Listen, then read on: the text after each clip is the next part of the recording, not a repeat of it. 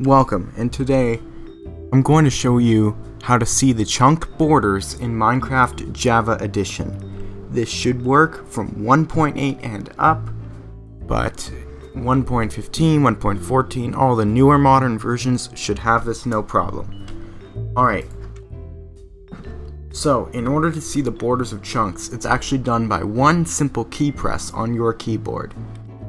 Hold the F3 key, this key that opens the coordinates, hold it down, and press the G key.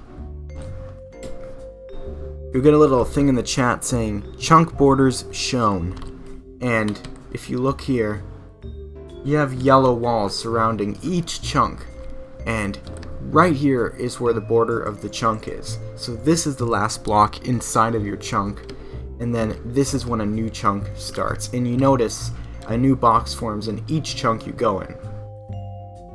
So this is how to see chunk borders. And anytime you want to turn this off, once again, hold F3 and press the G key, and chunk borders will hide. If you're having problems seeing chunks around you, hold the F3 key and press A. It will reload all the chunks around you, which can sometimes fix lag issues too.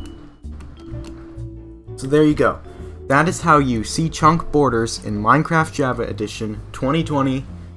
Please leave a like down below if this video helped you, and comment down below what version you're playing this on. Yeah.